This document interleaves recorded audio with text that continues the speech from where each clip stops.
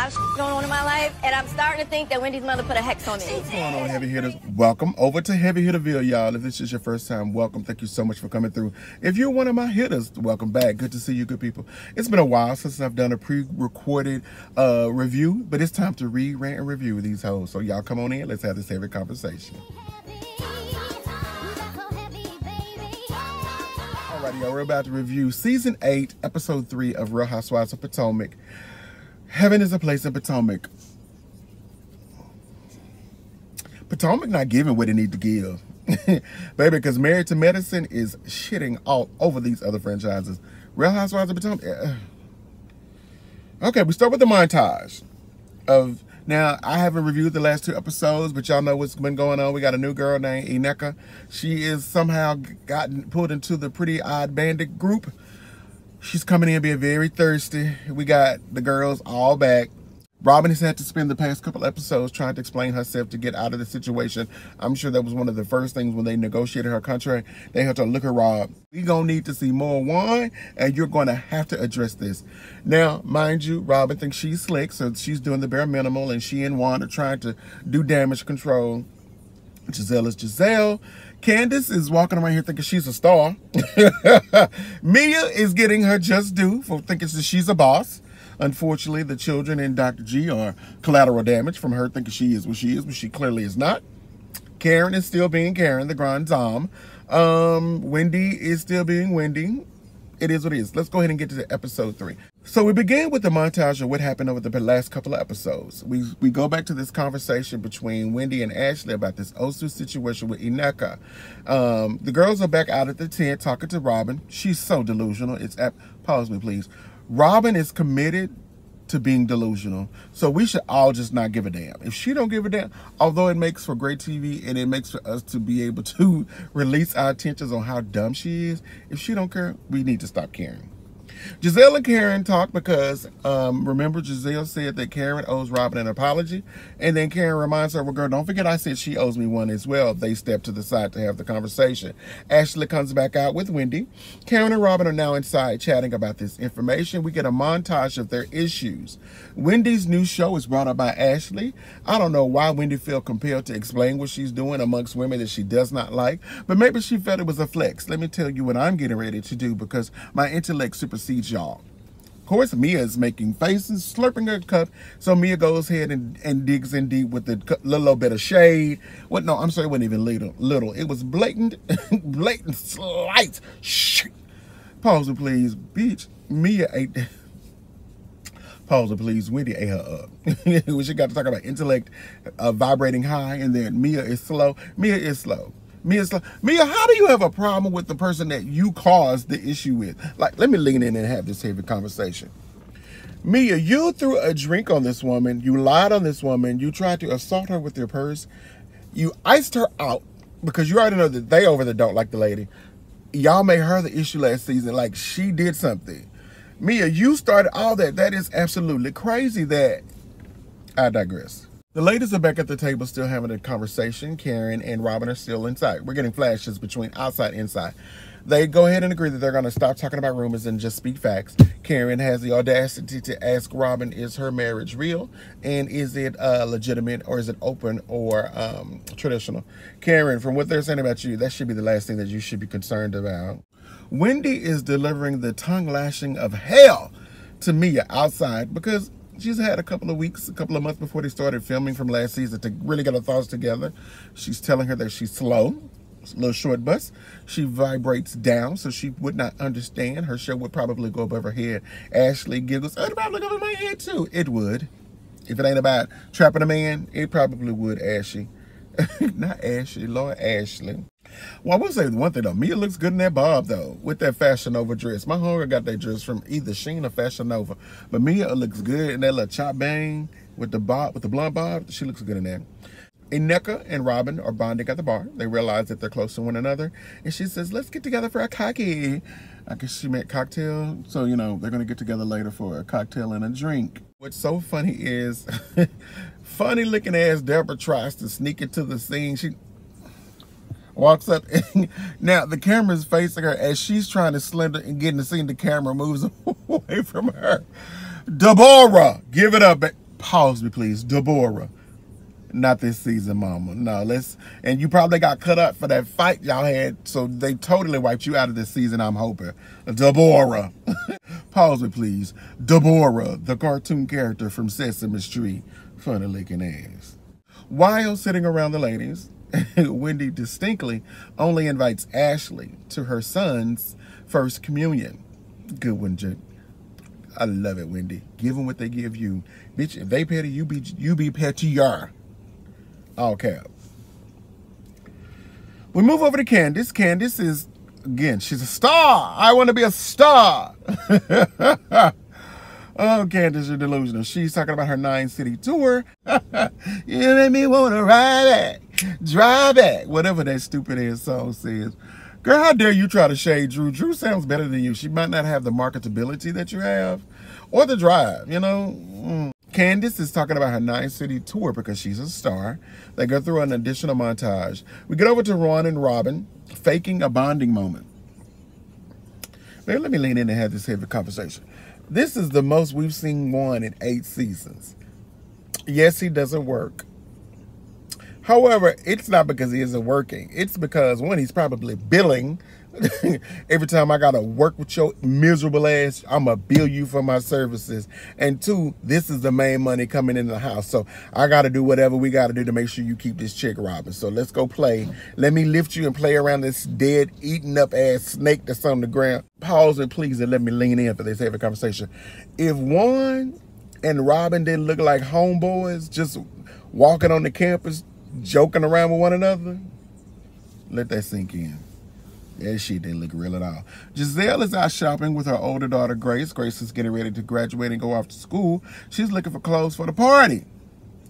Because she's saying, I want tanks, I want midriffs, I want bodysuits. And Giselle's like, do you got to go to the party? And she's like, Mom, I know you went out. Giselle lets us know she was the life of the party. I bet you were. Pretty, beautiful, light skin, pretty hair, pretty eyes. Oh, I bet the boys loved you. We now get back to Wendy, Happy Eddie, and the children. They are having breakfast. Dear Wendy, let me lean in and have this heavy conversation with you, baby.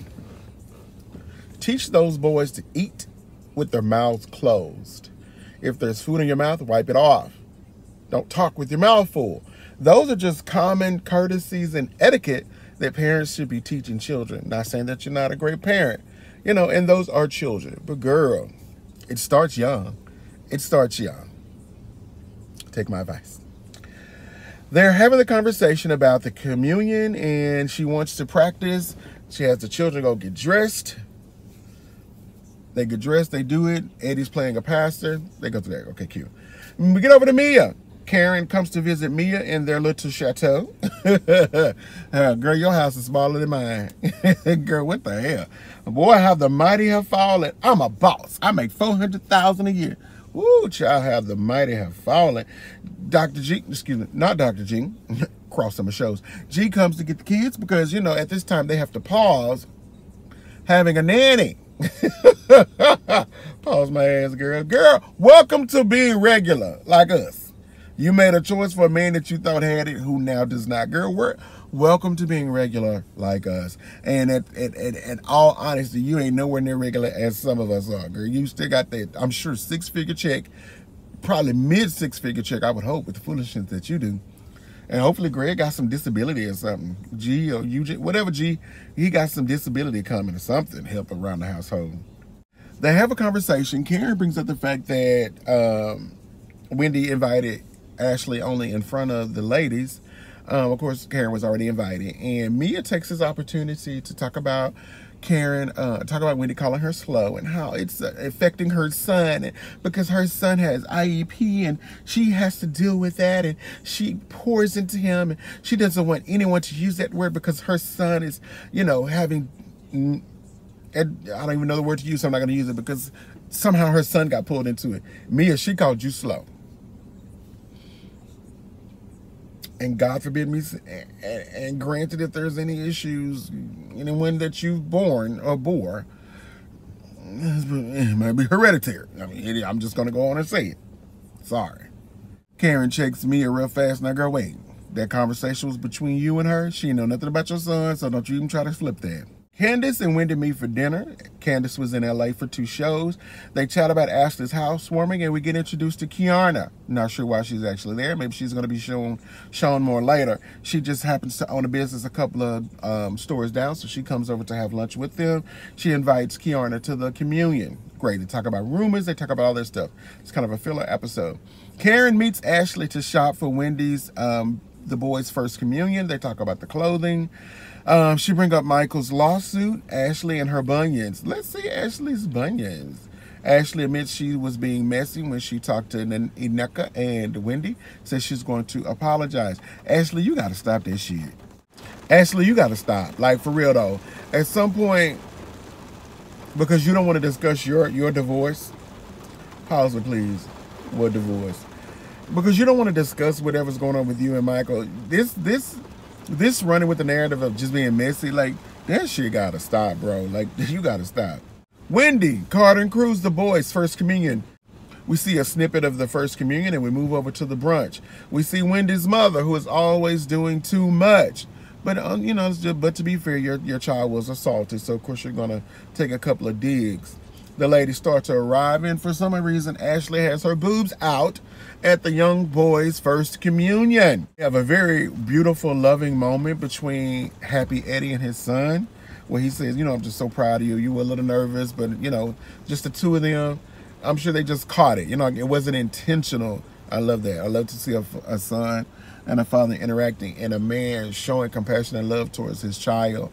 You know, to be honest, my dad was a man's man, and I can't recall him pouring that type of love into me. I know he loved me because he provided for me. I know he loves me. Lord God forbid my father's still alive. I know my father loves me, right? Without saying too much. I know he loves me when he was in his prime. But my father was a man's man who grew up in the country. All he knew was to take care of his family. So I love to see that.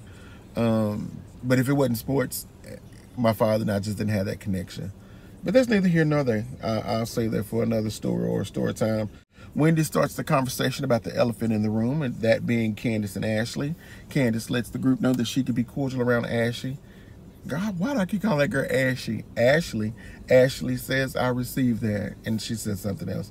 Not saying that I agree I could be cordial around you. Ashley, why are you so mad at Candace? And y'all know I'm not a Candace fan. The people that have been around, I'm not a Candace fan. But Ashley, you have equally done some real fucked up stuff.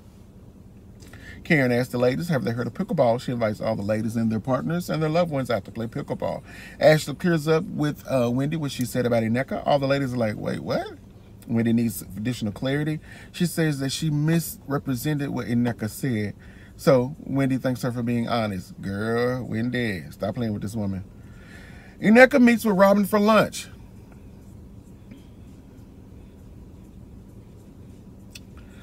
Pause me, please. Ineka, I don't like you. You're so busy trying to fit in and not, in my opinion, hold your heritage, that it's just blatant that you want to be this persona. I'll leave it at that. They have a conversation. Robin looks very disheveled and stressed. Hair is all misplaced and kind of stringy. And girl, Robin, that man sending you through hell. Pause me, please. Robin, that man is running you through it. Girl, you look a mess. Robin asks Ineka who else she knows besides Ashley, because Ashley has introduced us as Ineka as her friend. She goes straight to, well, I know Wendy.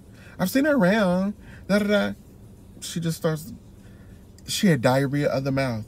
And Ineka, I don't care what nobody say. You give me fan of the show. So you know they have differences. So you done just started running down some of the most problematic things that could be discussed to someone you don't even know.